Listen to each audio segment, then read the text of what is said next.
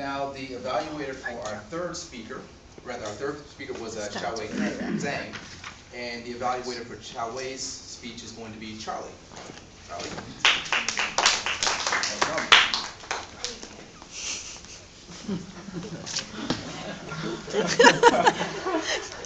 Hey, hey. Hey, hey. Hi, hi.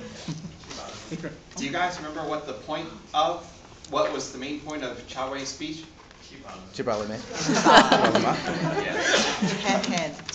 Well, the purpose of Chao Wei's, or the objectives of Chao Wei's speech from the manual were to present a training video on TV.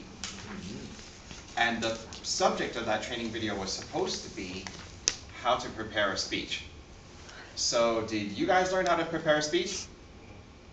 What? So sorry, Chao Wei, is my first criticism is just that it's not direct to the objective. So I will speak to the speaking on TV aspect because the objectives also cover delivering a speech on TV, and I did video Chao Wei. She did present with the, how to call that thing? Board. Yeah, with the board right here. And she stayed within close proximity of it. She did not move around a lot. I believe that if she were to be on TV, it would have been a very well presented video. And when she was presenting on the board, her visuals were well prepared, and she was able to move them very quickly and very efficiently to get them in front of our eyes without there being many technical things happening. So in that sense, it was very smooth. It was very photogenic, or is there a videogenic word?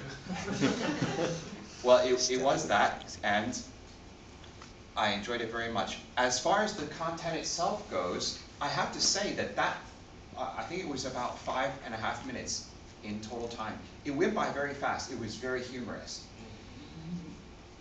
In terms of rhetorical presentation versus humorous presentation, though, I would just say that you presented 3 points, right? Have you eaten yet? In 3 different ways, but it was all the same way. So in terms of humor, it felt like you were going to go 1, 2, and then 3 something else. But you did more of something rhetorical, which I think is called polysyndeton. It's just repeating 3 things. So the only minor criticism is I was not sure if you were really, of course I knew you were going for laughter after that, but I was just a little confused because the objectives seemed so serious, and I thought you might get serious or something. But